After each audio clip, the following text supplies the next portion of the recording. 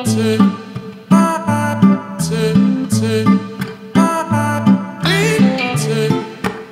all, a happy news to all the WhatsApp users. Today, AI incorporate Meta AI feature in WhatsApp. So in your WhatsApp, if you click this WhatsApp options, you can find the option Meta AI, a small icon. So this is a Meta icon. When I click it, it leads the Meta AI interface view. There we can ask any kind of prompting. For example, I want to know what is Meta AI.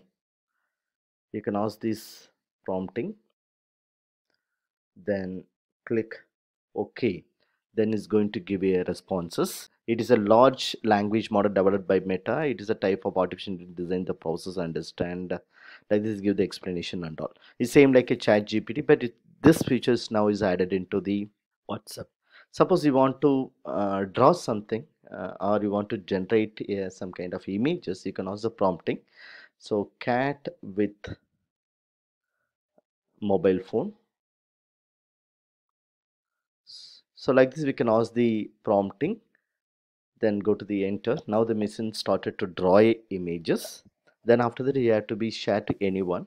So now the prompting is cat with mobile. You can see there's an image generated by AI now. Suppose I like to share this one, I can select and then share to any contact of in the WhatsApp. So this is a way we can generate image, we can share to any people.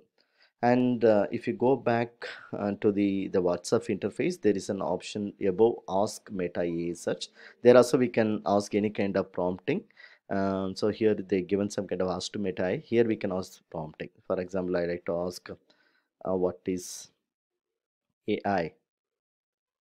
When I click this AI technologies, leads the Meta AI interface, and here we can get this answer. Suppose I like to share this one, I just to copy and share to the any people.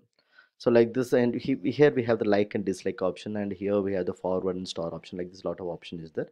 So when I go back to my interface, so there is a, like you can see, there is in different groups. Along with it, there is a Meta AI, there is a separate contact is there. There we can ask any kind of prompting, we can generate the information, we can share to anyone.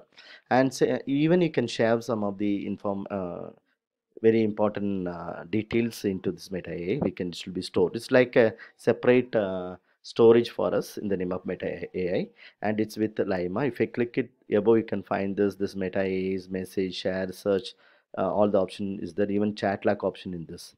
So hope this videos might be useful for you to know how to use the Meta AI in your mobile phone. So thank you all.